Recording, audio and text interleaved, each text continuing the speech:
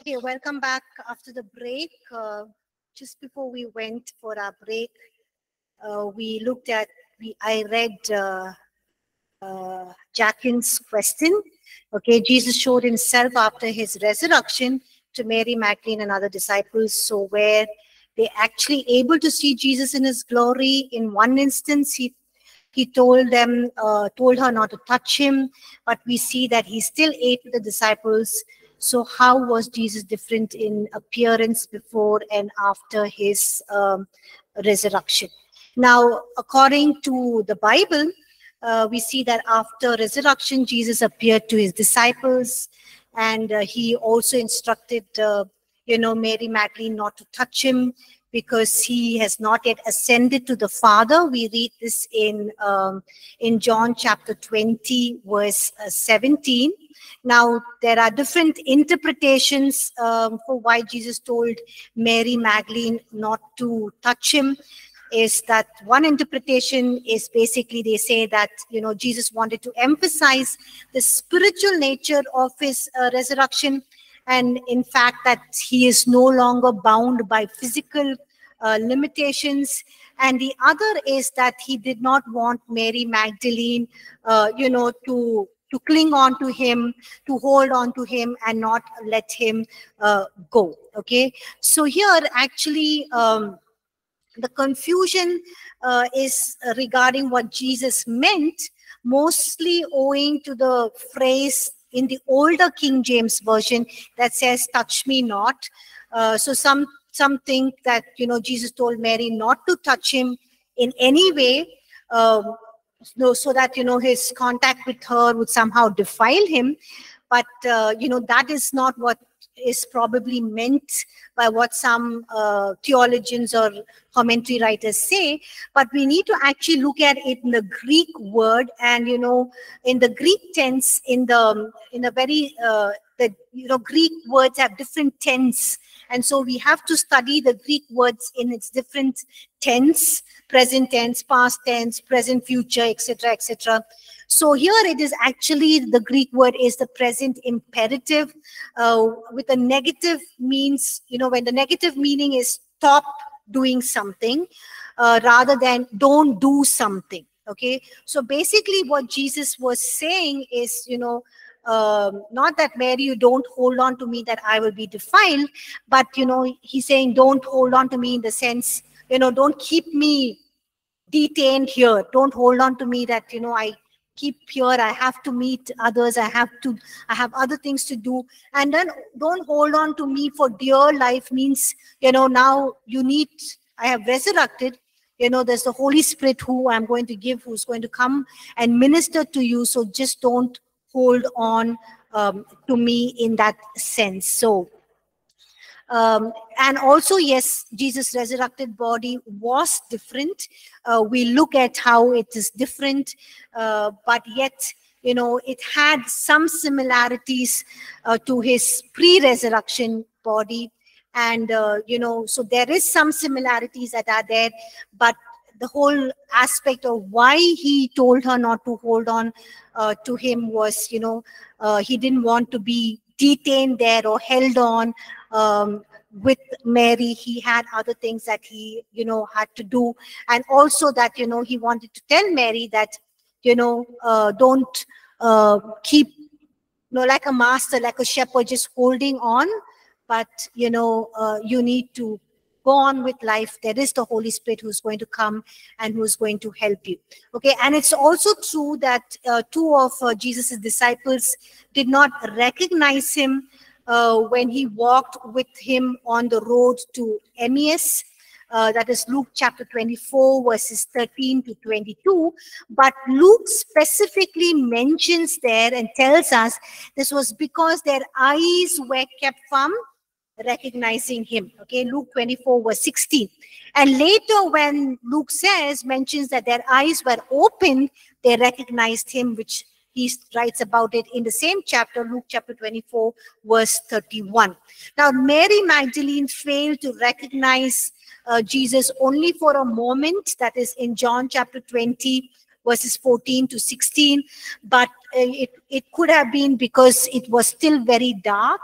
And also she was looking for Jesus when she had come first time, and it was still dark, as it says in John chapter 20 verse 1. But when she turned to speak to Jesus, at once she recognized him. We look at this in John chapter 20 verse 16. Now, in other occasions, the disciples seem to recognize Jesus very, very quickly. Matthew chapter 28 verse 9, verse 17, John chapter 20 verses 19 to 20, 26 to 28, John chapter 21 verses 7 and 12. We see on these occasions the disciples quickly recognized Jesus. So when Jesus appeared to the 11 disciples in Jerusalem, they were initially startled. They were frightened. We read about this in Luke chapter 24, verses 33 and 37. But yet when they touched Jesus's hands and his feet, and when they watched him eat the piece of fish, they were convinced that this was Jesus and that he in fact rose from the dead. So all of these instances are examples that indicate that there was a considerable degree of continuity between the physical appearance of Jesus before after his death and his resurrection. So there was a physical continuity, because the way he looked, he also had the scars on his hand and his feet. Now, why? Okay, I'll come to that. Okay, so in fact, Jesus had a physical body which could be touched, which could be handled after the resurrection, as seen by the disciples, because they took hold of his feet. We read this in Matthew chapter 28, verse 9, and that he appeared to the disciples on the road to Emmaus. He walked and traveled along with them just like any other traveler on the road. Luke chapter 24. He took bread and he broke it. Luke chapter 24 verse 30.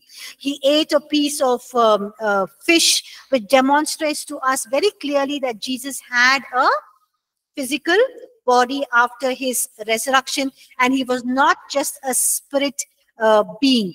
But Mary taught him to be a gardener. In John chapter 20, verse 15, she could not recognize Jesus. She thought he was a gardener. But when he showed her his hands and his feet, the same chapter in verse 20, and then he invited Thomas to touch his hand and his feet and his side, John chapter 20, verse 27.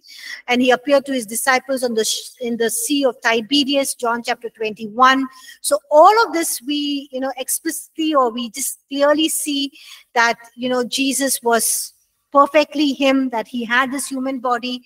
They touched his hand, his feet. They handled him. And we, in Luke chapter 24, verse 39, Jesus says, look at me, see me, for a spirit has no flesh and bones as you see that I have. Okay, if you look at Luke chapter 24, verse 39, Jesus says, hey, I'm not a spirit being. I'm flesh and bones and body, because you've touched me and you've seen me, and I'm not like a spirit being with no flesh and bones. This is what Jesus said in Luke chapter 24, verse 39. And Peter and the disciples ate and drank with him after he rose from the dead. Acts chapter 10, verse 41, which, Peter testifies to that fact. So all these examples basically indicate to us that, there was a considerable, continuity between the physical appearance of Jesus before his death and after his resurrection. Yet, even though we say that there was a physical continuity, he had this physical body, but just like I said in the beginning of the class, it was a more transformed body. It was not the same body which he had as before his death, which was subject to aging, weaknesses, and eventually death. But there was a transformation in the sense that, he put on immortality. A body that was put on became from mortal to immortal. 1 Corinthians chapter 15, verse 53.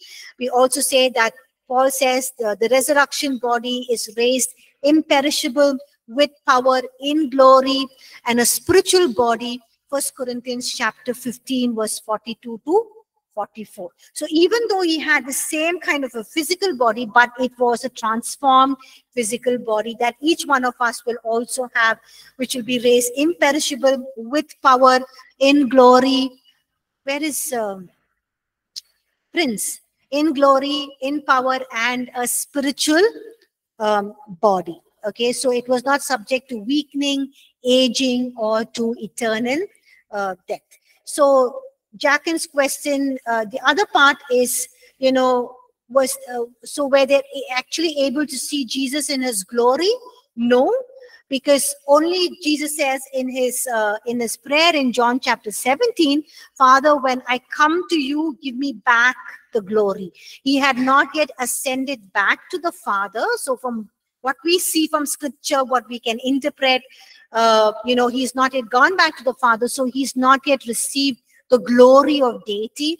If he had the glory of deity in his resurrected body, then none of his disciples could see him. He could not eat with them. They could not even touch him. Okay, so did that help, Jackin? Anyone has any other questions based on this?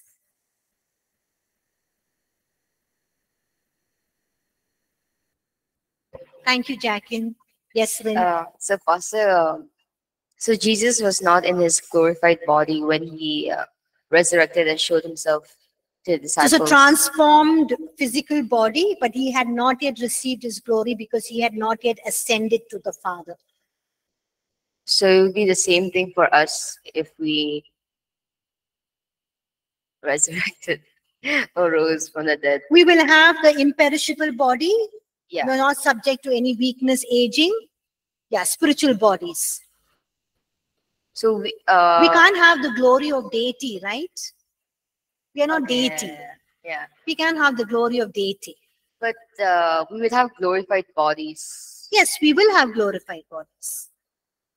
Glorified bodies means it will not be like these bodies that are perishable, subject to weakness and aging.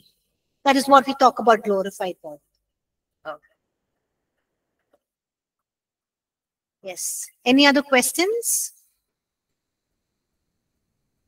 No?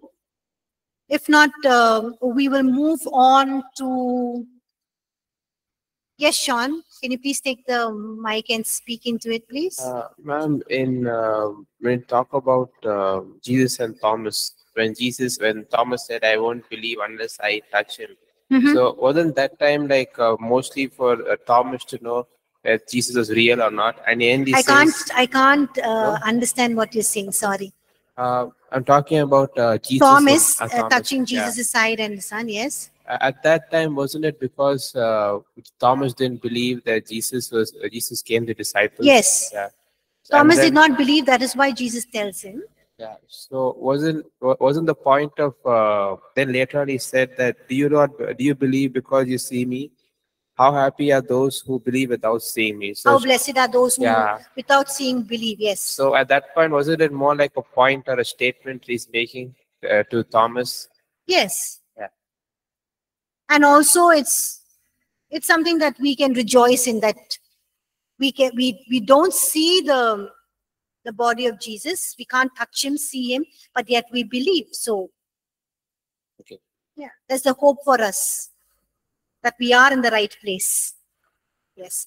Okay, what I missed out saying was that, why did Jesus in his glorified body, I mean his resurrected body, that is like the glorified body, why did he have scars that pierced, the spear that pierced his side? There was, the scar that was made, the nail pierced hands, his feet. Why were the scars still there? Literally a hole, right? If it has to go through and come out and be held on, it has to be like a deep hole. So why was the scar still there? Yes, actually it was Jesus who chose to keep it as a proof of his work for us. Why he did that is we don't know, but he chose to do that, which means will we, when in our glorified body, have scars? Mental scars, emotional scars that we go through in life, accident scars, Will we have that, or will we, if we lose a hand or a limb or a leg or something, when we were living on this earth, when we are resurrected, we will not have that hand or leg?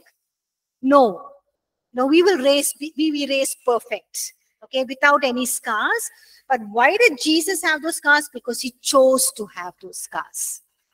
Ma'am, actually, most people sometimes, what happens is, especially when you look at the people in the army, like when they get scars or something, most of them are usually proud of that, because they know that when they look back on the scars, they know that what they fought for, they risked their life or something. It's like a good reminder for them. Even though it's something they got out of pain, it's a good reminder that, I earned this. Maybe it's the same thing for Jesus, that he's done this. He's died for us on the cross. I don't think Jesus needed that thing to prove that, hey, I have fulfilled the work, I have done the work. It was not for himself. It would be for us. It would be for us that what he has done. So, yeah. Thank you, Sean. The reason I say this is because when God made a covenant with Noah, he said he'll make a rainbow in order to show that he's keeping his covenant. So that's why I said that. That is for man. Yes. Yeah. He doesn't need to show that, he needs something to remind himself of the covenant. But yes, it's for man. Yeah. Thank you, Sean. So we were looking, before we went for the break, we were looking at the doctrinal significance of the resurrection. Christ's resurrection ensures our regeneration, means we're talking about new life. We also saw Ephesians chapter 1, verse 19 and 20. Paul connects the resurrection of Christ with the spiritual work or spiritual power that is at work within us. So here in Ephesians chapter 1, verses 19 to 20, Paul says that by power, the power that God used to raise Jesus back from death to life is the same power that is at work within us. So Paul further sees us raised in Christ when he says, in Romans chapter 6, verses 4 to 11, we were buried therefore with him by baptism into death, so that as Christ was raised from the dead by the glory of the Father, we too may walk in newness of life. So you also must consider yourself dead to sin and alive in God in Christ Jesus. Romans chapter 6, verses 4 and 11. So this new resurrection identity that we have, the spiritual identity that we have in Christ, includes the power in us, gives us the power to gain more and more victory over overcoming sin, the power of sin, the dominion of sin in our body, like Paul says in Romans chapter 6, verse 4 and 11, and also in verse 14 of Romans chapter 6, where he says, we have the power to gain victory, more and more victory over remaining sins in our life. So yes, the power of sin is not completely broken over our lives, but Christ has finished the work on the cross, and his resurrection is a proof that what he did on the cross is a complete, full, sufficient, complete thing. And God the Father was satisfied with Christ's work on the cross. Like I said last class, I explained last class, that is the whole significance of resurrection. The very fact that Christ resurrected from the dead, God caused Jesus to raise up from the dead, was because he was satisfied with the price or the penalty or the sacrifice that Jesus made on the cross for our sins. Christ, God the Father, was satisfied with the atonement of sin. He was satisfied with the payment of sin. The penalty of sin was paid fully, and Christ's sacrifice made that full, sufficient, and perfect sacrifice. And because he was satisfied with what Christ has done, he resurrected him back from death to life in an imperishable, glorious body. Okay, so Christ's resurrection gives us new life in our spirit man. It also gives us the power, okay, the same power that raised Jesus back from death to life, the same power that is working in us to do signs, miracles, and wonders. And not only that, also the same power that is working in us to overcome sin, the dominion of sin, the power of sin, and to gain more and more victory over the remaining sins in our life. Because Paul says this in Romans chapter 6, verse 4, verse 11, verse 14, where he says, sin will have no dominion over you. Why will sin have no dominion over you? Because Christ resurrected from the dead. And when he resurrected from the dead, his resurrection power is at working in us, is powerfully working in us, and gives us the power to gain more and more victory over the remaining sin in our life. Look at what Romans chapter 6, verse 6 and verse 7 says. Can one of you please read loudly? Romans chapter 6, verse 6 and verse 7, please.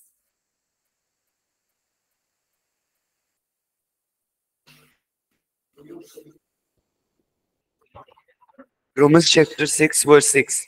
Knowing this, that our old man was crucified with him, that the body of sin might be done away with, that we should no longer be slaves of sin. Verse 7. For he who has died for us has been freed from sin. Okay, that's enough. Amen. Thank you. So Paul says that the old man was crucified with Christ, which means our old sinful nature was nailed on the cross. Jesus took it upon himself and he was crucified on the cross. That is, the old man is talking about the old Adamic nature, our old sinful nature that was in our spirit man was crucified on the cross. So the human spirit, our human spirit has a nature. Okay, so before we are born again, our human spirit had what kind of nature? Adamic nature, sinful nature, the old man nature. So, but when we are born again, we are born again into the life of Christ, which means we have the life of Christ in the new life of Christ, which he purchased for us on the cross in our spirit man. So when we say our spirit man has a nature, we are basically talking, or when we are saying that the nature of the old man or the nature of the new man, we're basically meaning who we are in our heart, in our soul, our very core being, our very essence of our character, who we are. In our old nature, the old man, the very essence of our nature, the very essence of our character was to yield to sin, sinful nature. But when we are born again in our spirit man. So our spirit man has the nature and the life of Christ, which means has the nature and life of Christ, means has a nature not to yield to sin, to overcome sin and to overpower sin. So the nature of the born again human spirit is referred to as the new man. So don't think, okay, hey man, the Bible says, I'm a born again, I'm a new creation, I'm a new man, but why I have these tendencies to go back to my old sinful nature? It's basically talking about born again in our spirit man. So when our spirit is yielding continually to the Holy Spirit, then we will be renewed in our souls, okay, in our mind, in our emotions, and in our body. So the nature of the new man has the tendency or inclination not to yield to sin, but to live a holy and righteous life. So that is why there is always a tug of war happening in yourself, right? There's a big tug of war. You know what's a tug of war, right? In sports day, you have this rope. One group decide, one group, and this pulling. One side is winning sometimes, other side is winning sometimes. So there is also always a tug of war. Your sinful nature, your cravings of your physical body, your mind, your emotions want you to do something. The spirit wants you to do something else. Okay, so there is always a son, but we always have to listen to our spirit man and yield to our spirit man. Okay, so for the believer, the old man has been brought to an end. Old man has been brought to an end means in our spirit being, our old nature has been brought to an end. The old man is destroyed. The body of sin, which is representing the power of sin, the dominion of sin, the nature of sin, is done away with. It's destroyed. It's nullified. It's rendered as inoperative in our spirit man. So the power of sin has been broken in our spirit man because Jesus broke it on the cross. We no longer have a sinful nature in our inner person, which is exerting its influence from inside out. And hence we are no longer slaves to sin, but God has set us free from the power of sin, because when he was crucified on the cross, our old man was also crucified. A body of sin was also crucified. And hence we are now a new creature, have a new nature of the likeness and the nature of Christ in our spirit man. Okay, so the work has been completed. It's a present tense. It's not a past tense. It's a present tense spiritual reality of who we are in Christ. That in Christ, the power of sin, the body of sin, the dominion of sin is destroyed, is done away, is rendered inoperative. So the believer does not have the old man or the old sinful nature in their spirit man, but the believer is a new man. And that is why scripture says we are, the new man is born again, is born from above. Okay, we read this in John chapter 3 verse 3. Okay, we are born from above. We are born of God.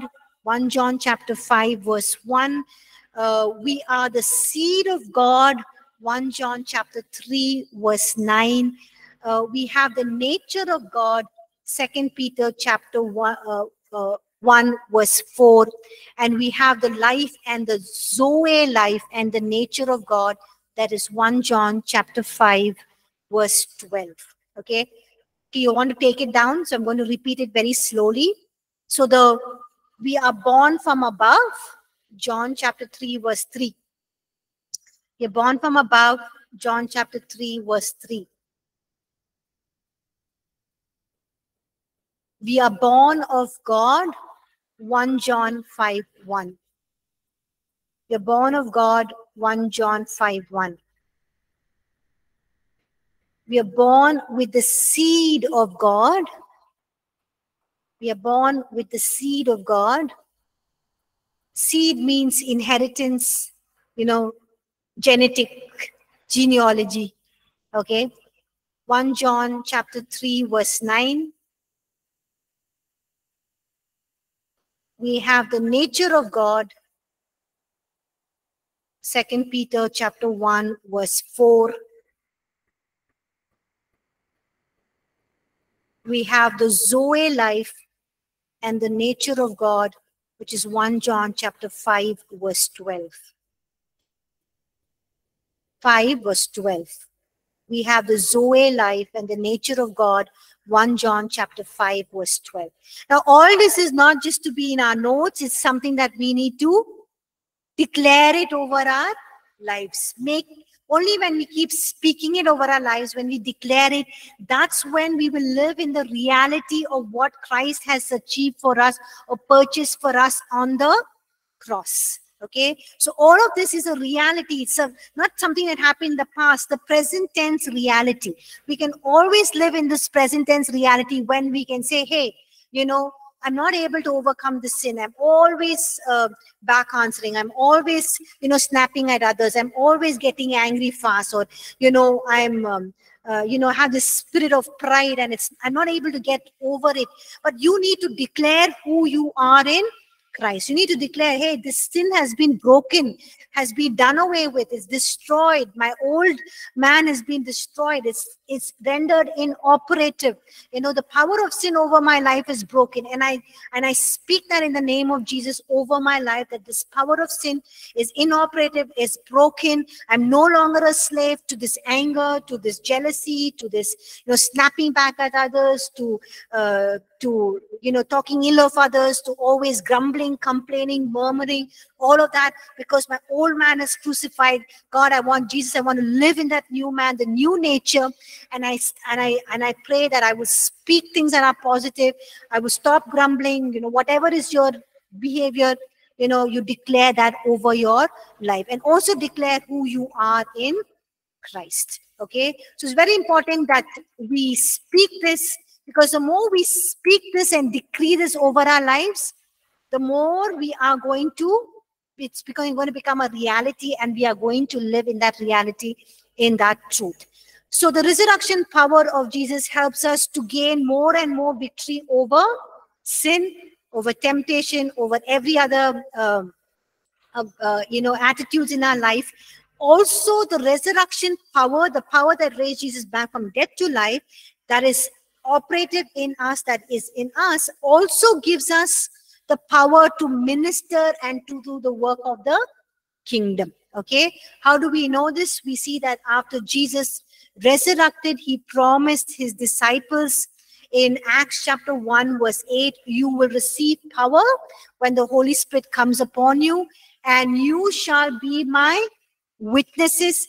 Not you shall be Superman, Superwoman, Batman, Batwoman, Spider-Man, doing all the powers, showing for those powers, but you will be my witnesses. Witnesses means what?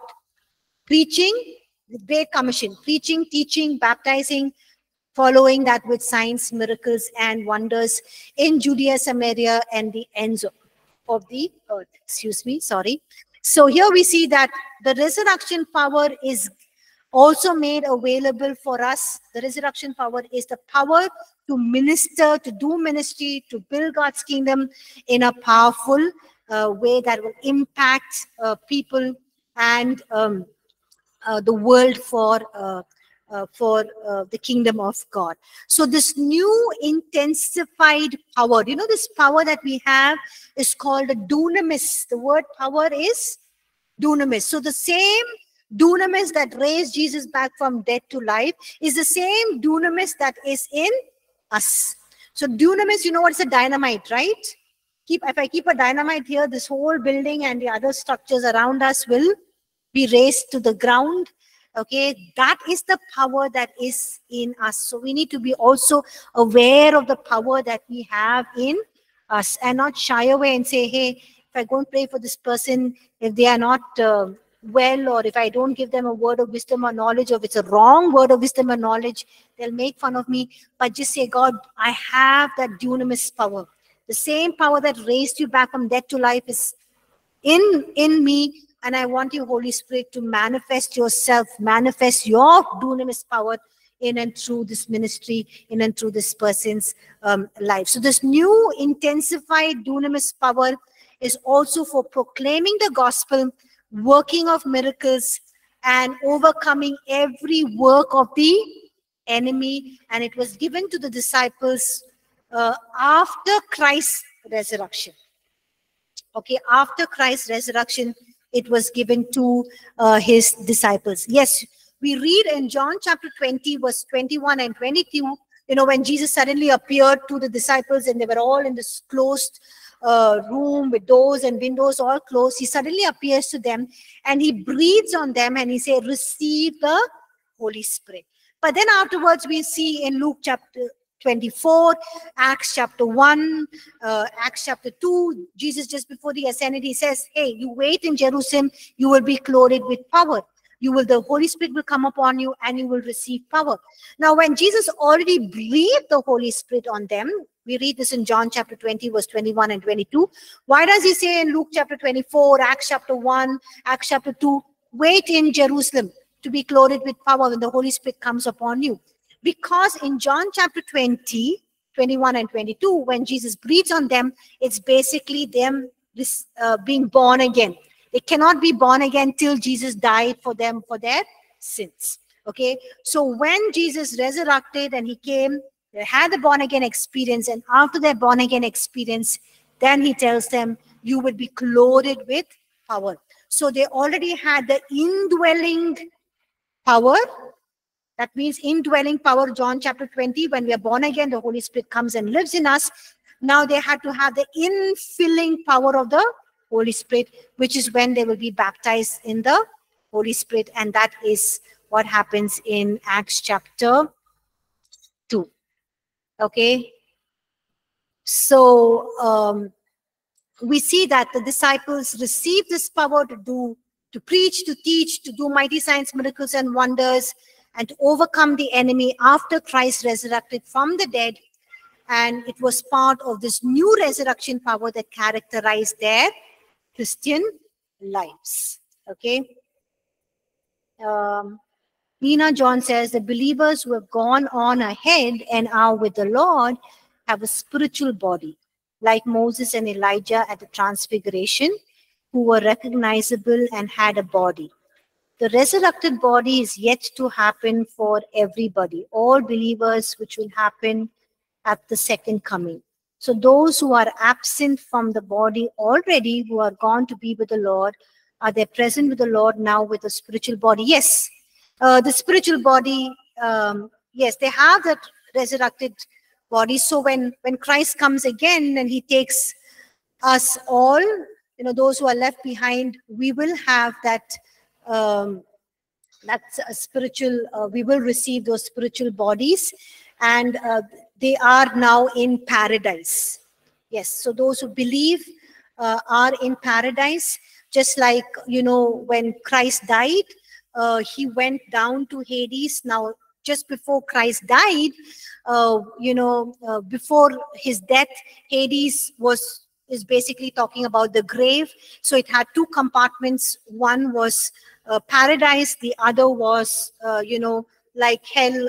Sorry, Sheol. Yes, Sheol, hell. So all those who like Abraham and all of those people were in paradise, and all those who were not, righteous before God, rejected him, in hell. And when Jesus died and he rose again, he took along with him, captives. I think it is Ephesians, somewhere in Ephesians, right? He took along with him, Ephesians chapter 4, verse 8, it says, therefore he says, when he ascended on high, he led captivity captive and gave gifts to men. Now this he ascended, what does it mean? That he also first descended into the lower parts of the earth. So here when he says he ascended on high, he led captivity captive and gave gifts to men, it's basically he took along with him those who were in paradise. He took along with him to heaven.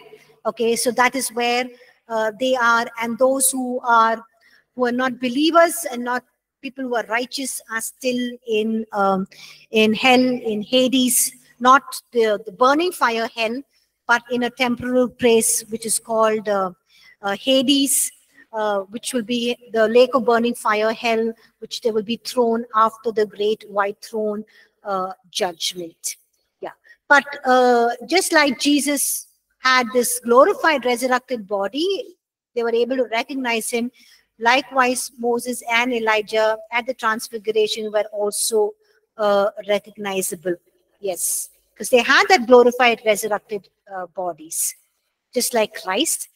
And the resurrected body is yet to happen for everybody. All of us who are still left on earth, yes, we are still yet to receive that resurrected, glorified bodies, which will happen for those of us who are left behind.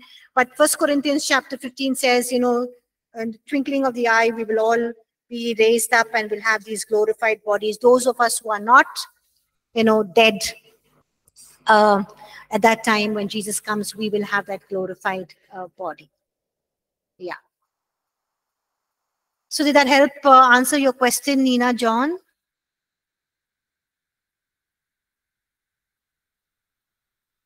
Okay, we'll move on to Christ's resurrection. We saw that Christ's resurrection, the first one, we're looking at the doctrinal significance of Christ's resurrection. The first thing, Christ's resurrection ensures our regeneration, new life, the power to overcome sin, power to do ministry. Okay, the second point is Christ's resurrection ensures our justification. Okay, so there's only one passage in the Bible, Romans chapter 4, verse 25. So can one of you please turn to Romans chapter 4, verse 25. And in this passage, Paul explicitly connects Christ's resurrection with our justification, or Justification means we being declared not guilty, we being declared righteous before God. And so look at what Paul says in Romans chapter 4 verse 25. Yes, Prince. Romans chapter 4 verse 25. He was delivered over to death for our sins and was raised to life for our justification. Yes, so Paul says that he was put to death for our trespasses. We looked at, all the things what Christ did when he died, what and all he took upon himself. He died for us, what he did for us, and he was raised for our justification. So when Christ was raised from the dead, it was actually like I explained last week, but I'm going to explain again. When Christ was raised from the dead, it was God declaring his approval of Christ's work of redemption, because Christ humbled himself and became obedient to the death, even death on a cross. Philippians chapter 2 verse 8. Philippians chapter 2 verse 9, it says, and God highly exalted him. So by raising Christ back from death to life, the Father in effect was saying that he approved of Christ's work of suffering, his dying for our sins. The work was completed, that Christ no longer had any need to remain dead. The full penalty for sin was paid once for all. The wrath of God, was atoned for. No more wrath of God needs to be borne, or no one needs to bear the wrath of God anymore. There was no more guilt. There was no more punishment. All had been completely paid for, and no guilt remained. So that is why Christ, or God the Father, resurrected Christ back from dead, because when he resurrected Christ back from the dead, he was saying, I approve of what you have done, and you find favor in my sight. That is what God the Father was telling God the Son, when he rose back from the dead. He was saying, I approve of what you have done, and you have found favor in my sight. Which means he's saying, hey, you can be resurrected now. The guilt has been atoned for. The payment has been made for. The wrath is no longer there.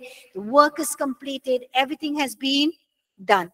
So this explains how Paul can say in Romans chapter 4 verse 25, he was raised for our justification. He was raised for our justification, not for his justification, because he was sinless. He was raised for our justification. And in Ephesians chapter 2 verse 6, where it says God raised us up with Christ, which means that we are raised up with Christ, means we are now made righteous before God. We have a right standing before God. God looks at us just as if we have never sinned. We have been justified before God. And so because of this union with Christ, spiritually we identify with Christ's death, his burial, his resurrection, his ascension, and his exaltation. Because of this union with Christ, we are united with Christ in his death, in his burial, in his resurrection, his ascension, his exaltation. God is declaring us also as approved because we are in union with Christ. So he's also declaring approval of us. So another beautiful thing about Christ's resurrection is that we have been justified and God approves of us. Not that we have done anything great that he approves of us. It's because Christ has been approval and has been approved, and his approval of Christ's work, and because we are united with Christ, so we are also being approved, which means we are also being seen as made righteous, and also those who have been justified. So when the Father said to Christ, all the penalty for sins has been paid for, I find you not guilty but righteous in my sight, he was thereby declaring or making this declaration that would apply to us also as those who believe in Christ, those who trust in Christ for salvation, that we have also been justified. We are also being made righteous. So in this way, Christ's righteousness, Christ's resurrection is giving us the final proof that we have earned our justification. If Christ was not resurrected from the dead, there will be no proof for our justification, for us being made righteous. But Christ's resurrection gives the final proof that we have earned our righteousness, that we have earned our justification. All of you with me? All of you lost? Okay. The third thing is Christ's resurrection ensures that we will also receive perfect resurrected bodies as well. Now, 1 Corinthians chapter 15 was, we saw that Christ is the first fruits of those who have been raised up from the dead. So, because of that, it shows that when we raise up from the dead, those who believe in him will also have resurrected bodies when he finally raises us up from the dead and brings us into his presence. So after Christ's resurrection, he had still his nail, the nail prints in his hand and his feet, the mark on his side. But we will not have any, like we read in John chapter 20, verse 27, but we will not have any of these scars. We will not have any injuries, wounds we have received in this life, but we will have perfect, whole bodies that are imperishable and that are glorious and spiritual bodies. Now, why did Christ have it? Because he chose to have those scars as an eternal reminder of his sufferings and his death for us. So it's going to be an eternal reminder of his suffering and death for us. Okay. Just another point I have is what is the ethical significance of the resurrection? What is the ethical significance of our resurrection? Paul sees that the resurrection has application to our obedience to God in this life. So after a long discussion of resurrection that he discusses in 1 Corinthians chapter 15, Paul concludes this in verse 58. Look at what he says in 1 Corinthians chapter 15, verse 58. Can one of you please read that? 1 Corinthians chapter 15, verse 58. Paul concludes by encouraging his readers. What does he encourage? Therefore, my beloved brethren, be steadfast, immovable, always abounding in the work of the Lord, knowing that your labor is not in vain in the Lord. Amen. Thank you, Nina John. So it says, therefore, my beloved brethren, be steadfast, immovable, always abounding in the work of the Lord, knowing that your labor in the Lord is not in vain. Now, it's because Christ was raised from the dead, we too shall be raised from the dead. And because we too have been raised from the dead spiritually, we should continue steadfastly in the work of the Lord. This is because everything that we do has eternal significance, eternal consequences, because we are bringing people from the kingdom of darkness into the kingdom of light. We are building them up in the faith. We are strengthening them, nurturing them, edifying them in the faith. And all this has eternal significance, because one day we will be raised when Christ returns from the dead, and we shall live with him forever. Okay, so all that we are going to do has eternal significance. So every sermon that you preach, every gospel message that you preach, everything that you teach, what gospel salvation message that you're sharing with people, you're praying, has eternal significance, and we need to continually be steadfast in the work of the Lord. Second thing is, Paul encourages us that when we think about resurrection, to focus about the future, about our heavenly rewards, because it says your labor in the Lord is not going to be in vain. Yes, we will go through struggles, challenges, but we need to persevere, we need to endure, we need to be steadfast, knowing that we will receive an eternal reward. We will receive a reward when we meet our Savior face to face.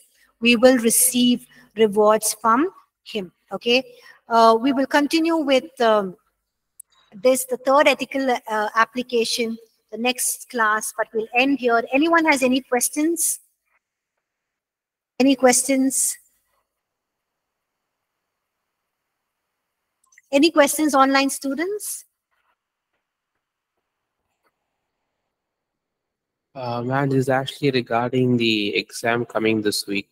You want to know about the exam? Yeah. Okay, that's separate for the in-person. I'll answer that separately. Anyone, no questions? Okay, if there are no questions, we'll end class. We'll continue with the last bit next week. Thank you all for joining class. Have a good day and the rest of the week, and see you next Wednesday. Thank you.